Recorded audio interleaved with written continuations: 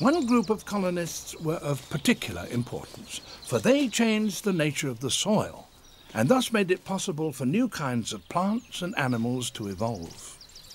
They outweigh all other animals in any given area of a forest.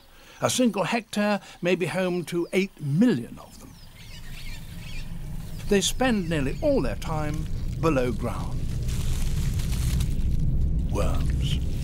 They eat their way through the earth, extracting edible vegetable material and making it suitable for plants.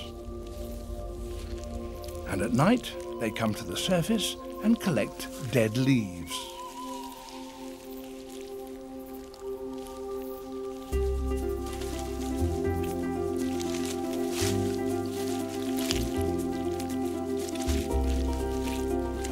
They also take the opportunity to call on their neighbours, poking their heads into next-door burrows.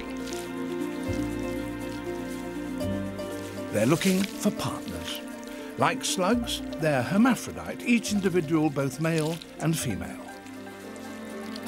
They mate by lying alongside one another. Two narrow grooves form between their two bodies. These are the conduits that carry sperm from one partner to the other. Their bodies slowly pulse as sperm travels along the space between them. But the process is a long one, and it may be 3 hours or so before they separate, each carrying the other's sperm.